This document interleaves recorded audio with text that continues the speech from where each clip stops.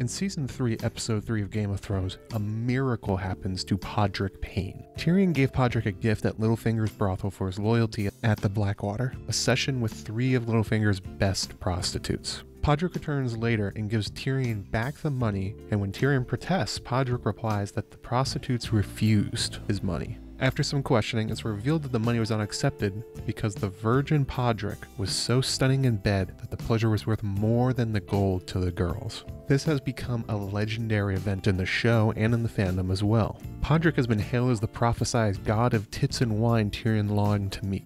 His member hypothesized to exceed even Tormund's, and given more titles than the King of Westeros for his noble deeds in bed. But are all those titles and accolades deserved? Is Podrick actually the Azor Ahai of sex come again? I'm here to tell you, no.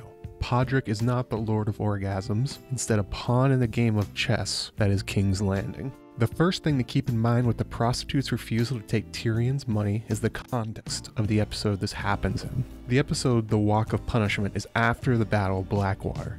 Tyrion has been demoted from Hand of the King to Master of Coin by the returned Lord Tywin. The reason Tyrion, Bronn, and Podrick are at Littlefinger's brothel is they are collecting the royal ledgers from the previous Master of Coin, Peter Baelish. We learn later in this episode that Littlefinger has been taking out enormous loans from Tyrion Lannister, but also, more importantly, the vicious Iron Bank of Braavos. As Tyrion unravels the ledgers more, he eventually learns that Littlefinger has been spending most of the crown's money financing his own personal business ventures. What this means is that Littlefinger at this moment in the brothel is handing over proof of his corruption and possible crimes against the crown to Tyrion, one of the smartest people in King's Landing, and he has to do it smiling, knowing what enormous danger he is in if Tyrion catches on to his schemes. What he needs is a spy that will tell him exactly how much Tyrion has uncovered so that Littlefinger can evade justice. However, Littlefinger has no insights in Tyrion's inner circle at this moment. Now, let's go back to the sequence of events with Podrick.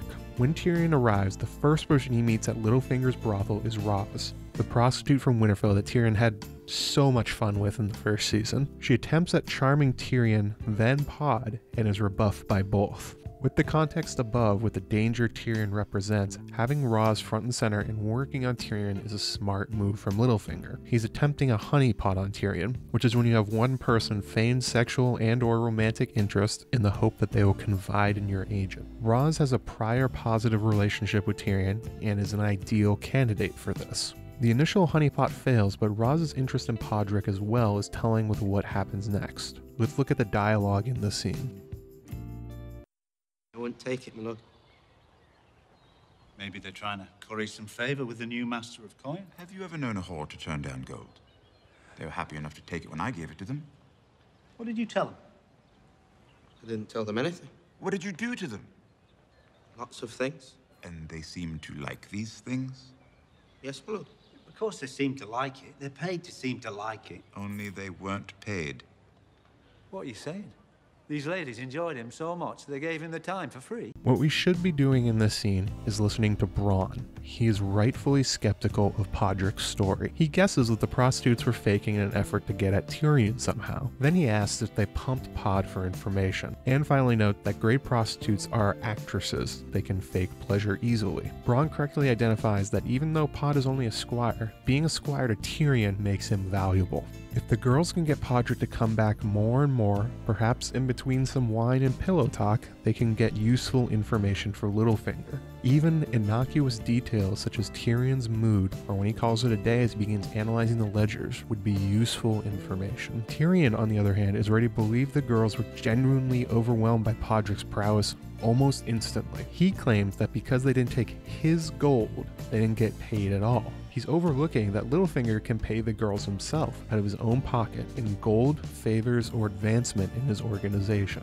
It's like if you get a dinner on the house at a restaurant. The staff working your meal are still getting paid just by the owner instead of you. Same concept here that Tyrion doesn't even consider. Also, Tyrion is horribly biased in this exchange because he deeply wants to believe that prostitutes aren't motivated only by money. His first relationship with Tysha, which tragically is revealed as genuine, was one where Tyrion believed she loved him and he was told she was only a prostitute hired by his brother Jaime. And also with Shae, there is the same tension as Tyrion struggles with how much Shae actually cares for him. The things he is saying about Podrick's encounter are the things Tyrion tells himself constantly when he doubts Shay. Bronn, bereft of that internal conflict, sees the easy truth immediately that Podrick is being set up somehow. Tyrion also dismisses that the prostitutes were faking because Podrick claims he didn't say anything about his life or Tyrion. He shows this as evidence that they weren't interested in anything Podrick knows. However, there's an easy long game in Podrick believing he is amazing at sex, and then more importantly, spreading that rumor around. In the next episode, Kissed by Fire, Ros and Varys meet, and Ros tells the spider about Tyrion and Podrick. Is he very large? No larger than usual, apparently. And yet they said that he was... Extraordinary. The most extraordinary man they've ever had. And they've had a lot of men. We're talking about the same Podrick. Quiet boy in Lord Tyrion's service seems a bit simple. What did he do to them? I don't know, my lord. The girls are usually quite descriptive. So what did they say? They said it was hard to describe.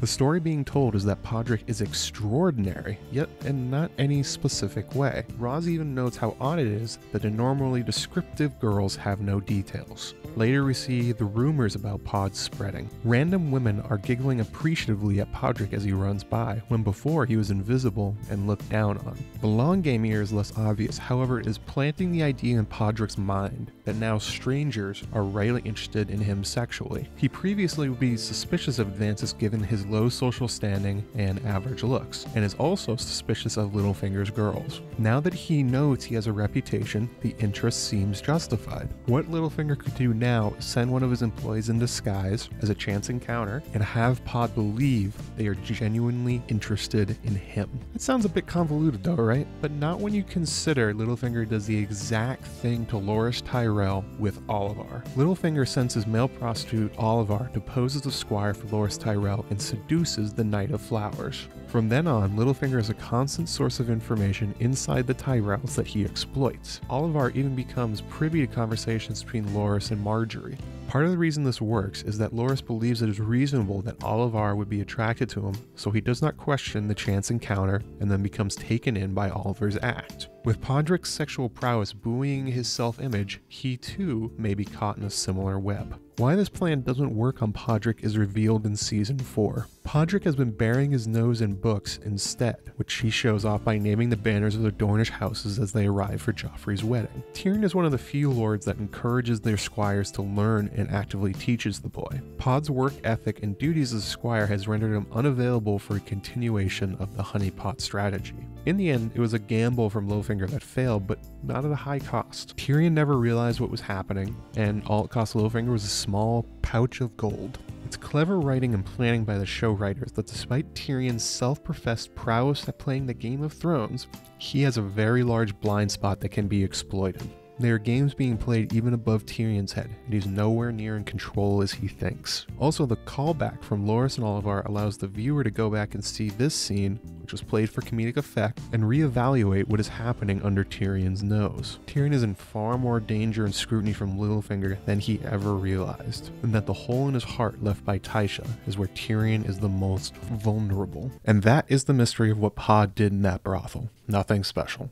Just another pawn being moved around the board by the real players in King's Landing.